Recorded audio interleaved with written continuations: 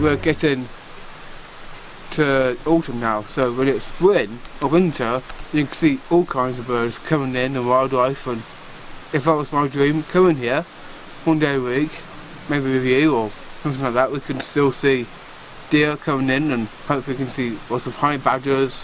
Yes. We can even see badgers and deer and stuff like that. So that would be like my dream right there. So hopefully that we could inspire other things like trees and Yes.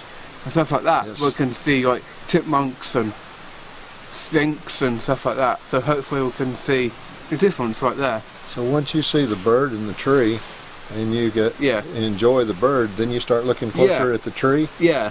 Yeah, that's a good way to see. I hadn't thought of So that. then that would be like getting the image correct, Yes. as well as taking pictures. For me, it's like a feeling.